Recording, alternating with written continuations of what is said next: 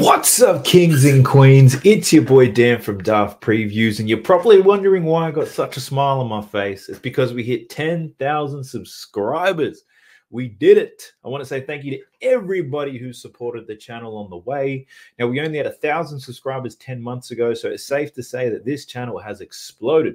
There are thousands of channels doing the same shit that I'm doing, and I'm grateful that I've been able to break through. To celebrate, I'm going to send somebody $100. So one of you lucky viewers is going to win. It will be on PayPal, so you need to have an active PayPal account so I can send you some money. All you need to do is write a comment below explaining why you subscribe to the channel. And I'll also give you some extra points if you can share your favorite Daft Previews moment. Now, I'm going to make a video reading out these comments and choosing the winner. I'll be uploading this as a private video to my subscribers only, so make sure you subscribe to the channel if you want to win this $100. Now, you clicked on this video for some NFL bets, and man, I've got a lot of them. The amount of research that I did for this video was bloody exhausting, but to make it easier for you guys to absorb, I'm going to break this video up into different props. I'll take you through my bets for touchdowns, then receiving yards, then rushing yards, and then our quarterback props. All the props I'm going to take you through today meet the following criteria. Their recent form is decent, or the volume and the opportunities there. The matchup has got to be great. The game script has to be there as well. Now, if that sounds interesting, let's go. All right, so we're jumping straight into Outlier. If you did not know, it's my favorite tool to do all of my research. If you're interested in checking out Outlier, 7-day free trial in the video description below. Now, we're kicking it off with the touchdowns first. And the first three picks I'm going to give you in terms of touchdowns, I'm going to parlay all three of them together, given how short the odds are. So you can put these together for about plus 265. Now, the first one we're looking at here is Derrick Henry to get a touchdown. Pretty common play, and he's probably going to be an important part to a lot of people's parlays. But Derrick Henry has had 6 touchdowns in 4 games. He's got a great matchup here against the Bengals. They've allowed a rushing touchdown to a running back in 3 out of 4 games this season. Now, Derrick Henry, he sees 66% of the rush attempts in the red zone. He's also got a 50% touchdown rate per attempt in the red zone, which means he only needs to have 2 attempts in order to score a touchdown. Given the game script here, he's probably going to see 3 to 4 at least. So give me that, Derrick Henry to score a touchdown. Next one we're looking at is Kyren Williams from LA. Now, Kyren Williams, he's also had 6 touchdowns in 4 games. He's an absolute machine. Now, Kupp and Puka still on the sideline, so the Rams are going to be leaning on him in the red zone. Now, he's had 94% of the rush attempts in the red zone this season, averaging 5 per game. He's also seeing 25% of the team's targets in the red zone. The Packers, bottom 10 in touchdowns allowed, so they'll be looking for my man Kyren, whether it's on the ground or it's in the air. My man's going to get another touchdown today. Next up, we're looking at Jordan Mason. He's had 3 touchdowns in 4 games. He's got an excellent matchup here against the Cardinals, who allow the 2nd most rushing touchdowns this season. The game total for this one is high as fuck. The books predicting a lot of touchdowns. Now, he's averaging 5.7 red zone rush attempts per game. So the volume is going to be there. The books are expecting points. This guy's been scoring them. Easy money, right? So put all 3 of those together. I got plus 265. Do some line shopping. You might get better. Now, the next 3 picks I'm running as straight bets. Better value here, but less likely to hit. First one we're looking at is Ramondre Stevenson. And I've said this before. If I was any darker, and my son was, he'd be named Ramondre as well. But I love the name and I love the play. So we're taking him to score a touchdown today. I got plus 205 for this one. So it's got some pretty great odds. He scored a touchdown in 2 out of 4 games this season. The Patriots blown off the park against the Jets and the Niners. So they barely saw the red zone in both of those games. Now he's up against the Dolphins today. They're both equally as shit. So it's a pick 'em, right? But at the same time, Ramondre should see more opportunities in the red zone. The matchup here is fantastic. The Dolphins, they allow the most touchdowns to running backs by far. They're conceding 2 running back touchdowns per game. The Dolphins, they've allowed a running back touchdown in every single game this season. So I love the matchup here. It is a pick 'em. The total isn't too high, but it's high enough for some touchdowns to be scored. So I like Ramondre here, plus 195 or plus 205 for me. The next one we're looking at is Justin Fields. We're looking at this man to score a touchdown, plus 145. I love plus money. Now, he scored 3 touchdowns in the last 2 weeks. The Cowboys, they also allow the 7th most touchdowns and the 6th most touchdowns to quarterbacks. They've conceded a quarterback touchdown in 3 out of 4 games. The Steelers, they've thrown the ball 14 times in the red zone compared to 23 attempts at running the ball. Now, the Steelers are favored to win this game. Their team total is set at 2.5 touchdowns, and it's favored to the over. So the books are expecting at least 3 touchdowns here for the Steelers. Now, I had a look. The Steelers have only scored 6 touchdowns all season. Justin Fields, he scored 50% of those. So give me Fields to score at least 1 at plus money. Let's go. The next one we're pounding out is Chuba Hubbard. Now, he's had 2 touchdowns in 4 games, right? 50%, nothing special. But he scored both of his touchdowns since Andy Dalton got the start. So he didn't even see a red zone attempt in the first 2 games. In his last 2 games, check this shit out. 5 red zone targets and attempts each game in his last 2 weeks. The Bears, they don't allow many passing touchdowns in the red zone, so it might be difficult for Deontay Johnson to get one.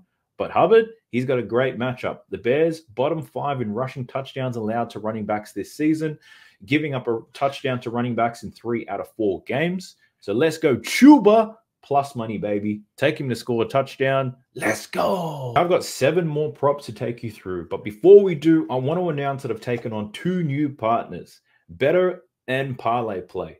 I always say the best thing you could do as a sports bettor is to sign up to as many books and apps as you possibly can. Take advantage of all the promotions, boosted odds, free squares, and deposit matches. Now, you still need to be responsible with your money, though. Don't go firing up tons of slips just because you can. Look for positive EV plays. These are easy to spot on these apps. For example, Parlay Play have an Aaron Rodgers free square this Sunday, and Better has a wild promotion where they've discounted every quarterback's passing line by 20%. So to sweeten the deal, I'll give you guys 30 days of my VIP picks for free if you sign up with any of my partners. Send me an email or reach out on Twitter, Instagram, or Discord, and I'll get you right in. The NBA season's not too far away. I've been killing it on MLB as well, and it's the WNBA Finals, baby. Don't miss out. All right, 7 more picks, and now we're looking at receiving yards. So we're looking for players who are underdogs with good matchups, and I've got 3 of them for you. And the first one is Allen Lazard. I like his over 34.5 receiving yards. Now, he's hit this in 3 out of 4 games this season, averaging 51 receiving yards per game. He's got an excellent matchup here against the Vikings, who allow the most receiving yards to wide receivers. Second in target share behind Garrett Wilson. But Garrett Wilson and Aaron Rodgers, they struggle to get on the same page at times. So I'm going with a more experienced wide receiver that Rodgers can count on. Take Allen Lazard, over 34.5 receiving yards. Next up, we get Wan'Dale Robinson, over 47.5 receiving yards. Now, the reason why I love this play is Malik Neighbors is out with a concussion. Wan'Dale, he's covered this in his last 2 games with Neighbors in the lineup. He's had 22 targets and 18 receptions in the last 2 weeks. Crazy. Now, the opportunity to see massive volume as a wide receiver 1, fantastic. Now, the Seahawks, if you looked at outlier, you'd be like, oh, why would you pick this? The Seahawks allow the 5th fewest receiving yards to wide receivers this season. Well, I think the Seahawks' defensive stats against the pass, I think they're over-exaggerated. They've played the Broncos, the Patriots, the Dolphins without Tua in the first 3 weeks.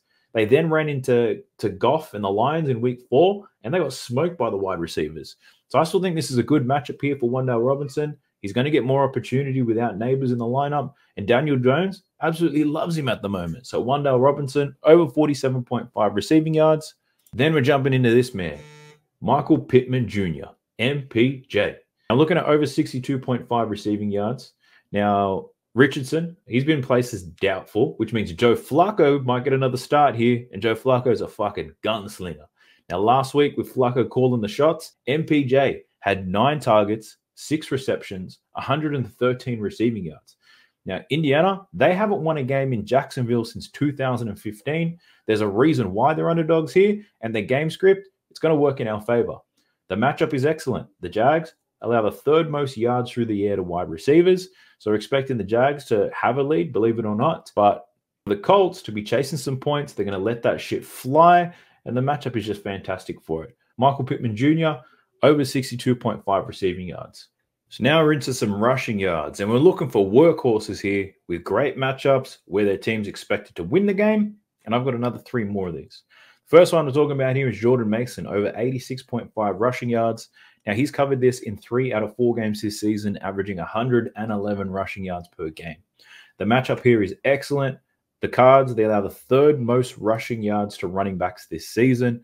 The Niners, 6.5-point favorites here, so the game script should be in our favor. So pretty simple play. My man's been killing it. The matchup is great. They should win, so they should run the ball even more. So Jordan Mason over 86.5 rushing yards. Don't overthink it. Next pick is Kenneth Walker over 69.5 rushing yards. He's covered this in both of his games this season, averaging 91 rushing yards per game. Seahawks, 7.5-point favorites in this game, so the script is perfect. The Giants, they've played some average running backs over the last 2 weeks, but when they saw some real dogs in weeks 1 and 2, they got torn apart. In week 1, Aaron Jones ran for 94 yards, and in week 2, Brian Robinson Jr. ran for 133 yards. So give me Kenneth Walker here. Great game script.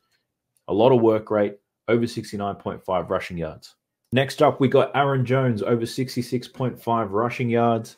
Now, my man's an absolute beast, 8 of his last 10 games. But looking at this season, he's covered this in 3 out of 4. He's averaging 80 rushing yards per game. And he's up against a Jets run defense that sucks ass this season, sitting in the bottom 10. The Vikings, 2.5-point favorites in this game. So we should see a neutral game script at the least. Aaron Jones should still see a lot of volume. So give me Aaron Jones over 67.5 rushing yards. If you wanted to pivot, you could look at rushing plus receiving, but I'm keeping it simple here. I know this Jets team on the ground sucks ass, and I need Aaron Jones to take advantage of it. We're jumping into the quarterbacks. Now, I'll be honest with you, I've only got one. And being straight up, at this point in all of my research, I got tired. So once I found Aaron Rodgers, I was like, I'm done. I'm fatigued. I got too many bets down, but that's a lot of bets, right? But I'm looking at Aaron Rodgers over 32.5 pass attempts in this game. I did look at his over in passing yards. I was close to betting it, but I like the attempts a little bit more. So Vikings, they are favored in this game. So Rodgers should continue to let this shit fly. The Vikings, dead last in pass attempts against. The Jets offense doesn't look great, but he's covered this in 2 straight games now, and the matchup is fantastic. Another important thing about Aaron Rodgers to note, he's 96 passing yards away from achieving 60,000 career passing yards. Now, Rodgers, he also has the NFL's fastest time to throw. Minnesota, perfectly fine with this. They blitz at the NFL's second highest rate, 40% of the time, and they force quarterbacks to make quick throws. So I'm not worried about the blitzes here. Might even force Aaron Rodgers to throw it even more. So give me Aaron Rodgers over 32.5 pass attempts. You can get this for close to plus money, so be sure to shop around. So I can probably bet you that nobody's giving you out this many free plays in a video. That's why you should be subscribed to the channel. So the 2 things I need you to walk away with. A lot of great bets here. Do your own research before you place the bets. Don't jump in that comment section blaming me, all right? But no, seriously, 2 things. Check out Parlay Play and Better. You'll get a month of my VIP picks for free if you do sign up. And the other thing is be sure to subscribe to the channel. Let me know about your Daft Previews moment and why you've subscribed to be part of that $100 giveaway. Till I catch you guys in the next one, best of luck to us. Peace.